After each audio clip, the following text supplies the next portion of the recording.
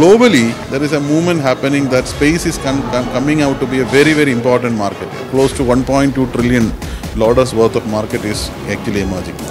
So this actually positions Trivandrum as a very important hub for developing startup ecosystem per se. Space ടെക്നോളജിയിൽ പ്രവർത്തിക്കുന്ന സ്റ്റാർട്ടപ്പുകൾക്കായി രാജ്യത്തെ തന്നെ ഏറ്റവും വലിയ കുതിപ്പിന് കേരളം തയ്യാറെടുക്കുകയാണ്. ISROയുടെ സഹകരണത്തോടെ സംസ്ഥാന സർക്കാർ ഒരുക്കുന്ന നാനോ സ്പേസ് പാർക്കിന് കേരള സ്റ്റാർട്ടപ്പ് മിഷനാണ് ചുക്കാൻ പിടിക്കുന്നത്.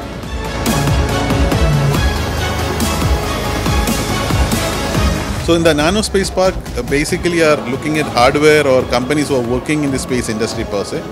And government has already come out with a government order where close to 5 acres of land has been given for ISRO to set up a common facility. It's basically a testing facility for people who are developing the space-related products. It could be satellites and things like that.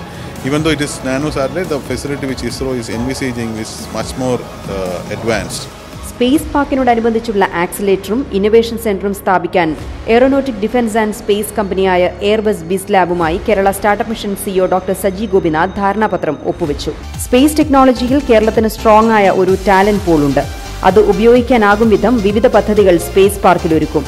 Space ഇൻഡസ്ട്രിയിൽ പ്രവർത്തിക്കുന്ന സ്റ്റാർട്ടപ്പുകൾക്ക് വേണ്ട testing ഫെസിലിറ്റിക്കായി ഇസ്രോയുമായി ചേർന്ന് അത്യാധുനിക സൗകര്യങ്ങളാണ് വരാൻ പോകുന്നതെന്ന് doctor Saji Gopinath വ്യക്തമാക്കി.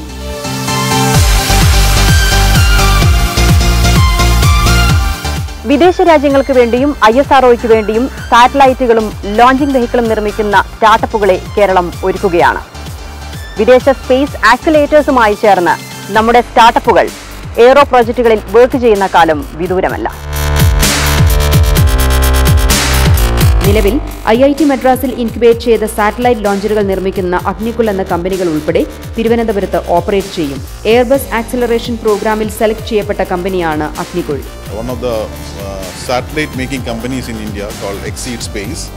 They are actually going into multiple satellite launches this year, and they are also in advanced talks with us for movement into Trivandrum. We have some companies from Hyderabad and other places also coming into Trivandrum. Because most of the cases, these are all either companies who are into the space market who are coming into Trivandrum per se. So we expect that the space park is on, we will have around 20-25 companies coming in very fast. These are all mature companies. They are not necessarily early stage startups.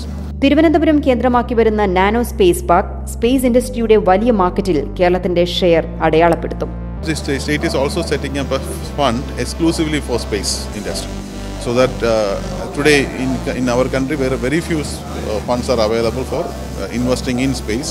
So that is another thing which we are looking at. So there is an infrastructure coming from ISRO.